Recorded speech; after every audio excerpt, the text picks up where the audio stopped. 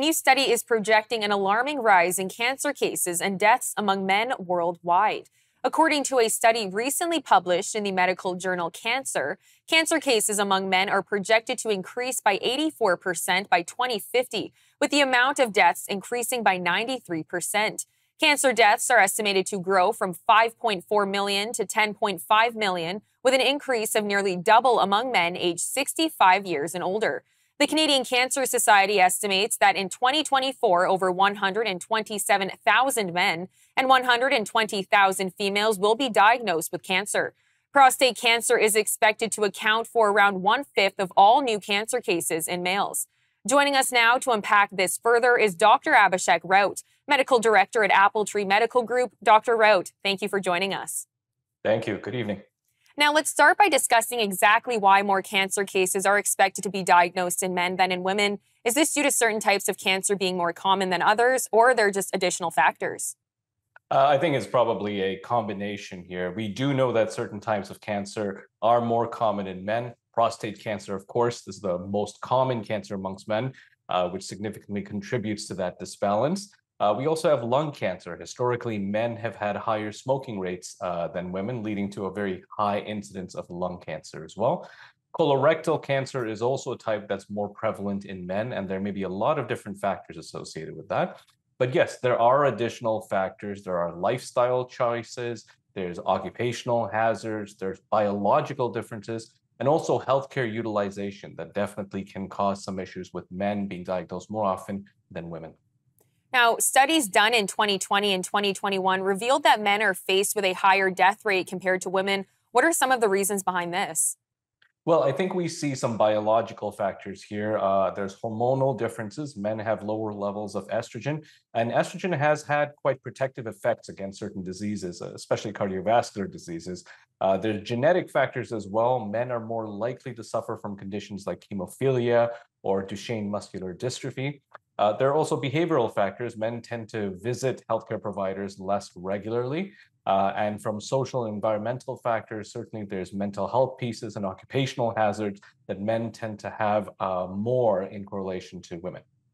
Now, the study also states that men have more cancer cases linked to occupational carcinogens than women do. Can you expand on that for us?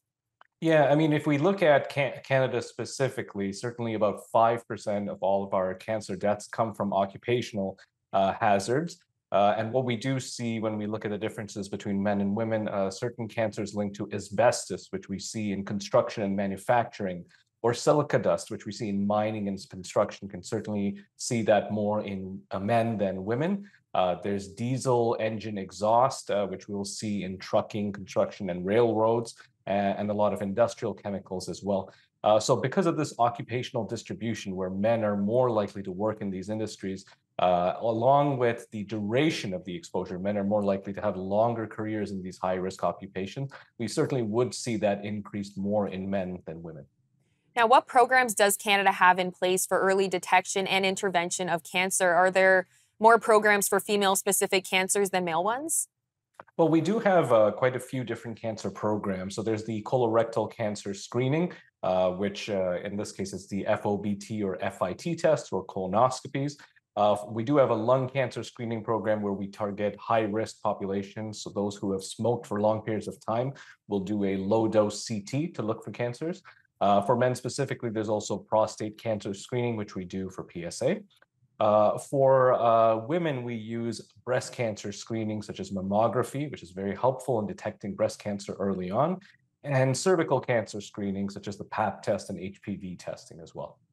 And what is your current opinion on Canada's current infrastructure for cancer diagnosis and treatment?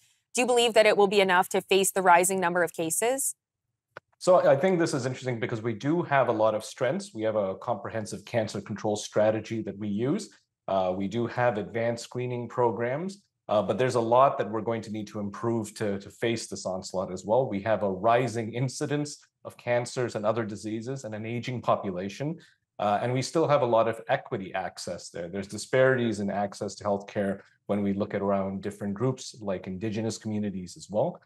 So certainly there's a lot of advantages that Canada has to overcome, but certainly areas that we do need to work on as well.